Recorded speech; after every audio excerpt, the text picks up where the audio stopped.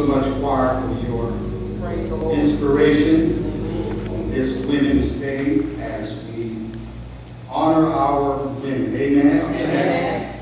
In obedience to the Lord, invite you to turn with me for today's sermonic word to the Old Testament book of Judges. Amen. Praise the Lord. Judges, the 4th chapter.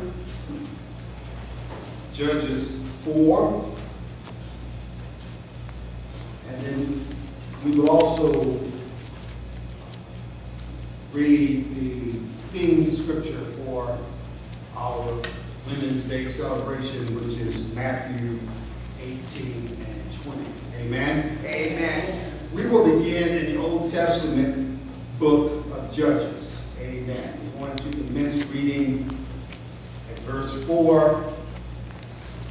And this is the New International Version of God's Word. If you have it, say amen. Amen. Now, Deborah, verse 4, a prophet, the wife of Lapidoth, was leading Israel at that time. She held court under the palm of Deborah between Ramah and Bethel in the hill country of Ephraim. And the Israelites went up to her to have their disputes decided. She sent for Barak, not that Barak, Yes. son of Abinoam from Kadesh in Naphtali, and said to him, "Has not the Lord, the God of Israel, commanded you, go and take with you 10,000 men of Naphtali and Zebulun, and lead them up to Mount Tabor?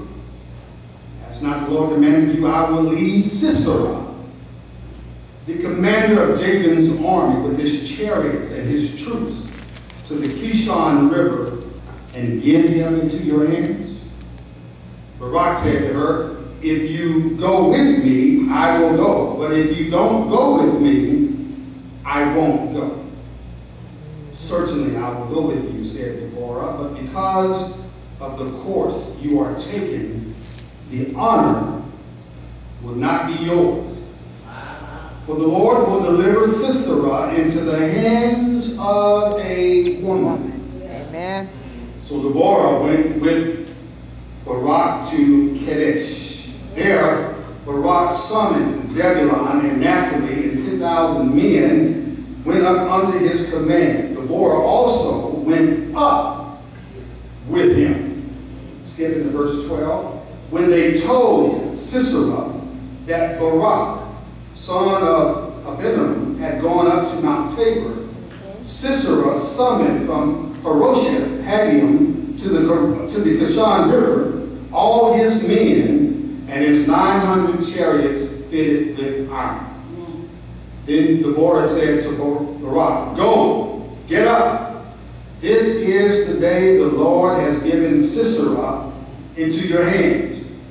Has not the Lord gone ahead of you?" So Barak went down from Mount Tabor with 10,000 men following him. At Barak's advance, the Lord routed Sisera and all his chariots and army by the sword. And Sisera got down from his chariot and fled on foot. Matthew 18 and 20, for where 2 or 3 gather in my name, there I am with them. Amen. Amen. Amen. Thank God for the reading of his word. All right, hold up those Bibles. This is how we do it. This is God's word. This is God's word. I receive it. I receive it. I believe it. I believe it. I decree it. I decree it. God's word. God's word is a lamp unto my feet. A lamp unto my feet. And a light unto my path. And a light unto my path. This is a church. This is a church. Where everybody is somebody. Where everybody is somebody. And Jesus is Lord. And Jesus is Lord. One Lord. One Lord. One faith. One faith. One baptism. One baptism. One sign. One sign. In Jesus' name. In Jesus' name. Amen. Amen. You may be seated in God's presence. The ushers And just for a few minutes, I want to raise this question to you as we celebrate our women. Amen? Amen. I want to ask you this question in an attempt to answer it in a shamanic fashion as we shine a spotlight on this text, Judges 4:4-16, and also consider Matthew 18 and 20. The question that I want to ask is this: do we have a tough faith? Do we have a tough faith? Do you have a tough faith? Amen? Hello. Amen. If you sit next to somebody, shake their hand and ask them, do you have a tough faith? Exactly. Do you have a tough faith? Amen. It's relevant. It's a relevant question, especially in the time in which we live. Amen. And in keeping with our Women's Weekend theme, Christian women in the presence of God, honoring, as we pause to honor our women and empower our women as well. Amen? Amen. In a day when, as we look across the political terrain of our country and we observe the efforts that are underway to turn the clock back, and as we praise God and thank God for the women of our congregation, amen? Amen. Praise God for the women in our family. We praise God for the women in our homes. We praise God for the women in our church. And we praise God for the women in our community. Amen? Amen. That was one of the themes that really was brought out on yesterday at the women's conference. The need for our women to be present and to be the nurturing presence in our home and community. Amen? Amen. And that our women should model Christian behavior. So we thank God for the women in our culture, our faith, and our home. We thank God for tough-minded women. Tough-minded women. I thank God for the women that surrounded me as a young lad growing up in church. The women that would tell me to, boy, sit down somewhere. Amen. Women that would tell me, stop running in church. Tell me to tie my shoes up. Open up your Bible. Yes. Women that surrounded us and literally raised us in church. They were tough women. They had a tough faith. And you know what tough faith is? Tough faith to me just simply means that you know who and whose you are. Amen. Amen. And that you refuse to let anything or anyone hold you back. Amen. That's tough faith, y'all. That's tough faith. That is tough faith. It just means, I'll say it again, it means that you know who and whose you are in Christ. It just means that you know that you got Christ in you and you are in Christ.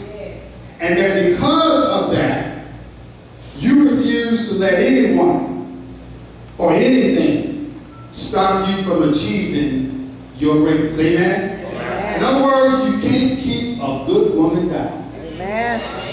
You can't keep a good man down. You can't keep a good believer down because we got some tough faith. Yes. Pastor Robert Schuler, the late pastor of the Christian Cathedral in California, put it like this. He says, tough times don't last, but tough people do. Tough times don't last, but tough people do. So if times are tough, understand that you got some spiritual toughness in you. That if you take advantage of your spiritual toughness, and the question is, how do you get that toughness? How do you get that spiritual toughness? Well, I'm glad you asked. The simple answer is you get tough in Christ by staying in God's presence. Yeah, that's how you do it. That's how you do it. You develop your spiritual toughness by staying in God's presence. Where two or three are gathered in my name, says the Lord, there I will be in the midst of them. Guess what? You don't have to come to church to get tough, right? You know that, right? You know that you can get spiritually tough right on your bedroom floor, on your living room floor. All you got to do is get on your knees, pray to God. Get on your knees, pray to God. Make sure you are studying the Word. Meditate on His Word and understand that God is in you. That's how you get spiritually tough. Yes. And then, as I said before, and I said this before, and then when you come to church, it's gravy time. Yes. Yes. You come to church to worship and praise God, but you all through the week, Monday through Friday, as Satan has had his imps on your trail, and you've been on your knees in prayer, you've been studying God's Word, and then when you get up on Sunday morning, it's time to go worship the Lord.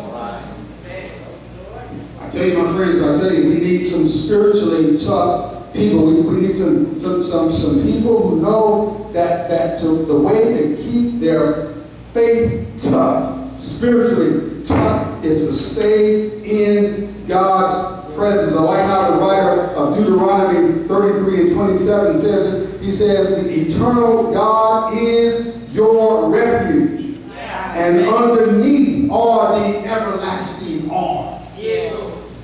It just means that wherever we are, God is with us, and that God shields us under His arms. Do you have a tough faith? Do you have a tough faith? Well, I'm glad that I'm asking that question, because Sister Deborah is going to answer that question for us. She's going to show us what a tough faith looks like. Amen? Amen. Because Deborah had a situation. She had a situation, y'all. She had a situation. Everybody, you know what a situation is, don't you? Yeah. Everybody's got a little situation every now and then. Everybody your back is against the wall. Everybody's got a situation where it seems like you won't make it out alive. T.S. Eliot says that life is risky business, and if you're not careful, you won't make it out alive. Well, look at what Sister Deborah is facing. Look at her situation. She's a prophetess and a judge. In fact, she is the only judge, the only female judge in pre-monarchic Israel. Right. She was from an agricultural society where, get this, where women were second-class citizens. Right. Right. So, Sister Deborah was regarded as a second-class citizen. She was fighting against patriarchy and male dominance. Yes. I tell you, Sister Deborah was a tough sister. Yes. In a tough situation, but she had a tough faith. Right. She was a tough sister in a tough situation, but she had a tough faith. Amen? Amen? She had a tough faith. Her situation was complicated by the Israelites that she was put over to judge. The Israelites had fallen back into the cycle of doing what was evil in God's sight. So as a result, God had delivered the Israelites into the oppressive hands of King Jabin of Canaan. And Sisera was his commander-in-chief. Amen? Amen. Sisera was an oppressor. He was technologically advanced. His army had 900 chariots fitted with iron. Yes. Sisera was superior to the Israelite army. Sisera was superior. He was well advanced. And Deborah's complication, her situation was complicated by the fact that the Israelites needed to be liberated from oppression. Does that sound familiar? That's right. Does it sound like we have walked that trail, or that we are presently walking that trail? She knew that the situation would require a military solution. And why was that? Why was that? Why would it require a military solution? Well, from the reading of the text, Deborah, as I said earlier, was a tough sister in a tough situation, and she had a tough faith. But guess what? There were no men to stand up around her. That's right. Doesn't it sound familiar? Does it sound familiar? There were no men. The men were sitting down, but Deborah stood up and she gave leadership. She gave leadership when it was needed. She gave leadership when the Lord called her. The Lord called her and raised her up, and Deborah responded to the call. She responded with a tough faith. A tough faith. So what does a tough faith require? The resolution of this complicated situation tells us what tough faith requires. What did Deborah need in order to respond to this challenge? She needed a tough faith. What do we need to respond to our personal challenges in life? We need a tough faith. What do we need when we are looked over, when we've been looking to get a promotion, but we are bypassed? We need a tough faith. What do we need when the relationship that was once so promising, the one, the boo that we took to meet the family turns out to be anything but that? We need a tough faith. What do we need when the bills are due, but we don't have the money? What do we need when your change is strange and your money is funny? We need a tough faith, y'all. What do we need when our kids have gone astray? When you have to look at them and say, I didn't raise you like that. What do we need when they're getting kicked out of school, when the grades are plummeted? I tell you, we need a tough faith.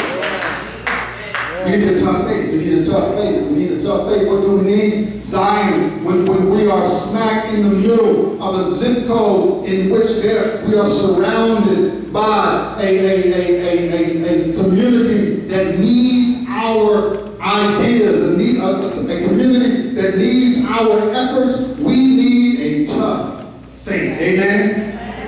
Where do we get this tough faith? I'm glad you asked. I'm glad you asked. First of all, this tough faith, there are some things that tough faith requires. If we're going to resolve our complicated situations, if we're going to make use of our tough faith, we got to understand that tough faith requires, first of all, confidence in God.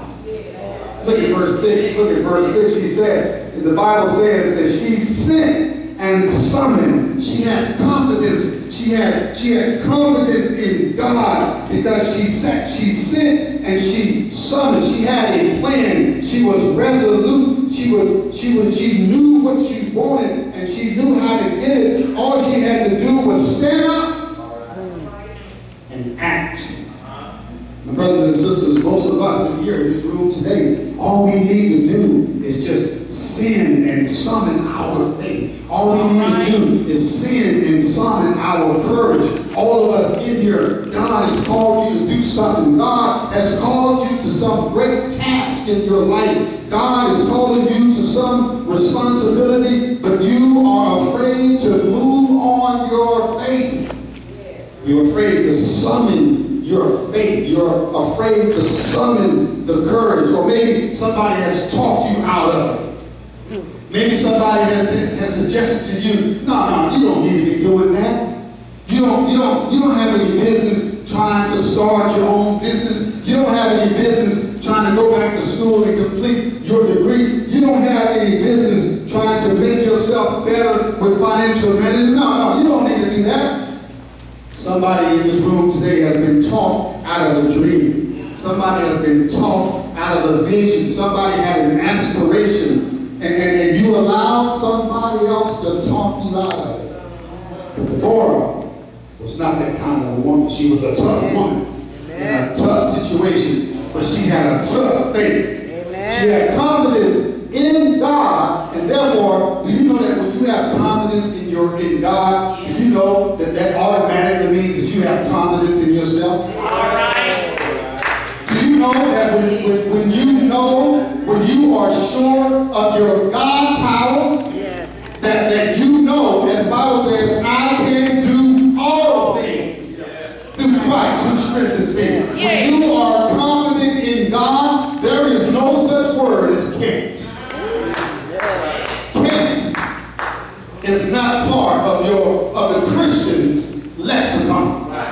The vocabulary of the Christian should never use the word can't, because the Bible says, I can do all things through Christ who strengthens me. The Bible says that we are more than conquerors through Him that loves us. She was confident in God, and therefore she was confident in herself. That's the first thing. If you want some tough faith, Sister Deborah is telling us, she's telling us, first of all, that you got to have confidence in God, and that automatically gives you confidence in yourself. Secondly, and I'm almost done, secondly, if you want to, you got to understand that tough faith requires that knowing the battle is not yours, it's the Lord's. Knowing the battle is not yours, it's the Lord. It's the Lord's. It's the Lord. She says to Barak, the Lord, the God of Israel, commands you. In other words, the Lord has authority. When God is in your life, God has authority in your life. And God has authority over anybody who comes against you. But all you got to do is let the Lord fight your battles. All right, all right. Let the Lord fight your battles. Don't get mad. Don't get angry. Don't get your pistol. Don't fight. Don't put your hands on somebody. Just let the Lord fight your battle. I guarantee you, if you let the Lord fight your battle, everything is going to turn out all right. You got to understand. You got to understand that like Deborah, we face the Siseras of life. We face the Siseras on our jobs. Those who appear to have the edge, the competitive edge. Those who have more money. Those who have more technological genius. Those who have more savvy. Those who have more power. But I tell you, I feel like Joshua, when he came back after spying the land, he came back, and in spite of the giants that he saw in the promised land, he came back and said, we are well able. Yes. We are well able to overcome. We are well able to conquer. My friends, let me tell you, you are well able to overcome any person or any source of oppression. You are well able, but you got to have a tough faith. All right. You have a tough faith. Deborah had a tough faith. She was a tough sister in a tough situation, and she had tough faith. I'm almost done. And then not only that, but Deborah, tough faith requires us not only to do not fear the Siseras, but also, lastly, a tough faith encourages us to appreciate the ups as well as the downs. We got to appreciate the up time, but we also got to appreciate the down time. Life is a combination of ups and downs. It case you didn't get that email, in case you didn't get that memo, life is a combination of ups and downs. Look at what the word says here. It says that Deborah arose in verse 9c. Verse 10c, Deborah went up. In speaking with Barak, she says, go up. Yeah. They went up to Mount Tabor. They went up to the hill. And get this. Watch this though. Watch this. She encourages Barak to go up into the hill country. But check this out. Deborah instructed Barak to move up, which seemed to be, if you read the context of the story, the whole chapter, it seemed that Barak going up into the hill country would put him at a superior position, because Sisera had 900 chariots fitted with iron. But obviously, if your army is up in the hills as opposed to the plain, or in other words, the valley, if your army is situated up, it seemed like you would have the superior position. But not necessarily. Because check this out. Check out what Barak did in verse 12. I'm sorry, verse 14. It says, Barak went where? Down from Mount Tabor. Check that, get that. Don't miss it. Don't miss that. Deborah had told him to go up into the mountain. But Barak, after he was on the mountain, he goes down. Right. Did you know, church? Right. Let me say this and I'm done. Did you know that there is victory in the valley? Amen. Did you know that sometimes God doesn't mind you being down? That's right. Because God knows that the best way to get you up is to take you down. Right. Have you ever been there? Have you ever been in the valley? Yes. Okay, y'all acting St. Holiness. You acting holy today, but guess what? Sometimes God has to take you down into the valley in order to give you the victory. He has to take you down sometimes in the valley. You've been, sitting on the mountaintop. All right. You perched yourself on the hill, waiting for your blessing. Yes. And you've been waiting and waiting and waiting. All right. Looking for that blessing. Lord, I'm on the mountaintop. Where is my blessing? All right. I did everything you told me to do. I came up, as the song said, on the rough side of the mountain. And now I'm just waiting on the Lord to bless me. But then God says, no, I don't want you on the mountain. I want you to leave the mountain and go back down into the valley. And you say, God, really? Really, God? Yes. You told me to go up. Yes. And here I is. Up. Here I am. Up. And now you want me to go down. I wanted that position at the job. That's the mountaintop. But God says, no. Go back down into the valley and increase your skill sets. Go back down into the valley and increase or make over your mindset. God says, I want you in the valley. But you know what? We don't have patience for the valley. Because we want everything right now.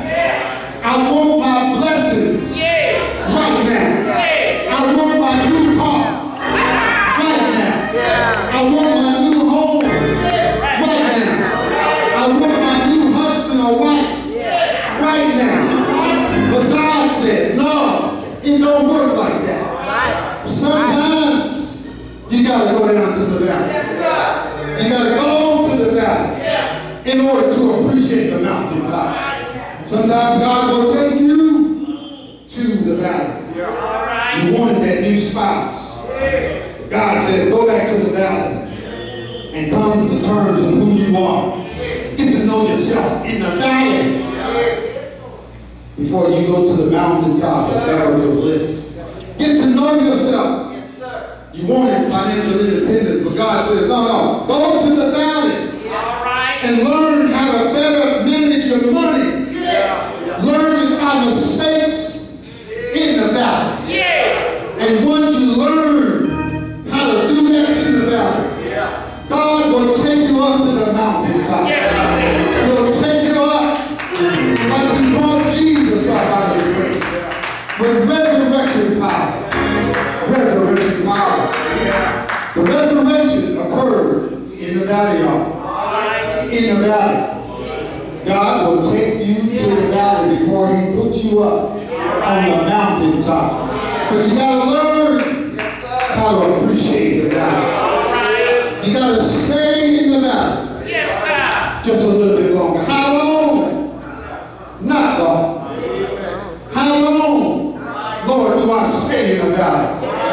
And God says, not long, but until that happens. There is peace in the valley.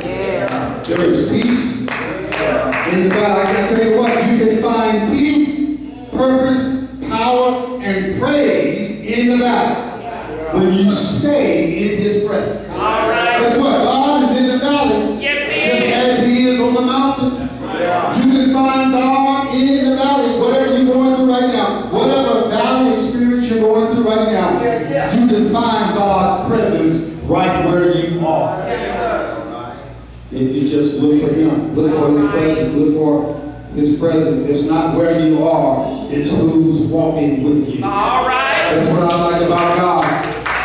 In my downtown, when I'm in the valley, God is always walking with me. You can't depend on other people. Other people will abandon you. If you ain't got what they want, they will leave you. Y'all know somebody like that? When you was on the mountain, they was always around. Always around. Always got their hand down. But once more times hit, you couldn't find them anywhere. Not God. Not God. God is always with us, even in our valley experience. I like that song, I've had some good days. I've had some hills to climb. I've had some weary days. And some sleepless nights. But when I look around and I think things over, don't worry, I'm not going to see you. I thank God. I thank God. He was always there. The doors of the church are open. I invite you to come